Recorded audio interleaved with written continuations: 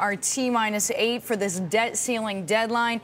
That conversation certainly linked to the longer-term one of how to reduce the deficit. Our next guest has some specific suggestions for how to do that. Phillip Swagel worked as the Assistant Secretary for Economic Policy at the U.S. Treasury Department, also as a senior economist at the White House Council of Economic Advisors.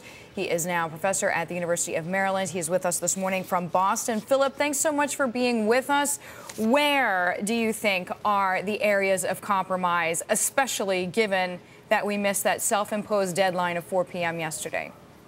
Yeah, that's right. T-8. It's tough. I mean, I think we're now, Plan B is gone, and we're in Plan C, which has got to be a least common denominator approach.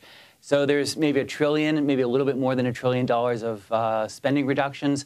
We'll see that, and we'll see a process that says that Congress will go back over the next six to 8 months and try to do more, try to do better. And then I think, look, Speaker Boehner said his offer is still on the table, and there's $800 billion of revenue there. So he's not, in a sense, he's not saying no taxes, never. He's saying not now, but we'll go back and talk about it. Is that enough, though? Is that enough of an offer, so to speak, from the Republicans to President Obama? I think in the end it will be, because, I mean, essentially President Obama is saying, look, I want to kick the can down the road 13 months, and the Speaker is saying, no, we want to kick the can down the road 6 months. And it's just not credible to say I'm going to let, all the bad consequences you've been talking about this morning happen for a difference of, 7 months. And everyone's kicking the can down the road. We're not really addressing the long-term challenge because there's no time right now, 8 days. Phillip, you've looked at some of the pretty bigger picture issues as we go on. As you say, right now we're in crunch time. A short-term solution needs to be found. But longer term, you've been looking at Medicare. You've been looking at Social Security. You've been looking at agriculture subsidies. Which places make the most sense to you to have some compromise? Sure. I mean, the two big entitlement programs, Medicare and Social Security, ultimately we have to look at those.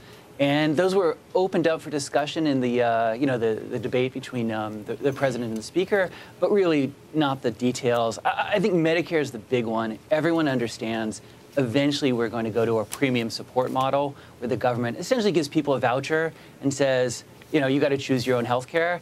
Eventually, it doesn't have to be like Paul Ryan's plan exactly, but is going to be along those lines. And obviously, President Obama can't go there until after his reelection. Yeah, it's a tricky political wicket. Thank you so much, Phillip Swagel, joining us there, professor of economic policy at the University of Maryland.